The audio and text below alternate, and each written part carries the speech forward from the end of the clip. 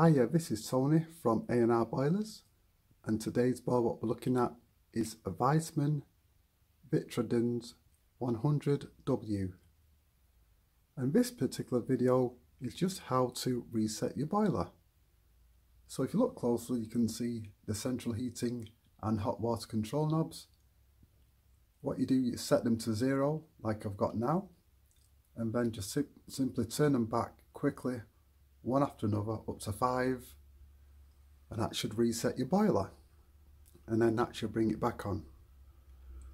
The second thing what I want to discuss with you is that we got a little competition for you, and basically we're going to show you how you could win a free boiler service by answering a simple question. And the question is, how do you fill up a combi boiler? Is it with a filling tap, a basin tap, or a sink tap?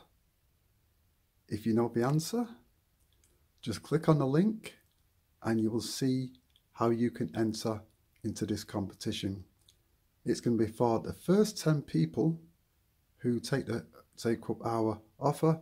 You'll get a free boiler service. So look below, look at the terms and conditions, and you'll see how you can win a free boiler service. So thank you for watching and hope to see you soon.